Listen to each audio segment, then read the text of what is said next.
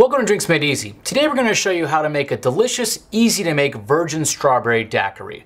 Perfect so that everyone at your party feels included, from the kids to the non-drinking adults to that guy who needs to maybe slow down for a round or two.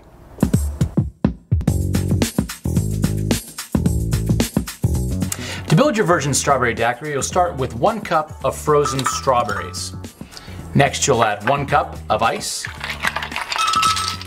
And you can use fresh strawberries if you have them, but frozen strawberries are available all year long. 1 ounce of fresh lime juice,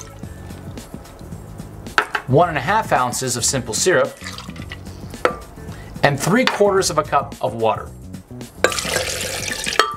Cap that off and blend until everything is integrated.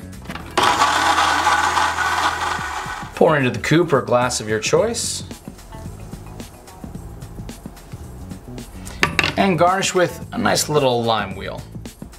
And there you have the virgin strawberry daiquiri. Thanks so much for watching. Please be sure to subscribe, like, and click on the bell icon so you'll be notified anytime I release a new video. And if you have any non-alcoholic drinks that you'd like to see showcased here on the show, please let us know.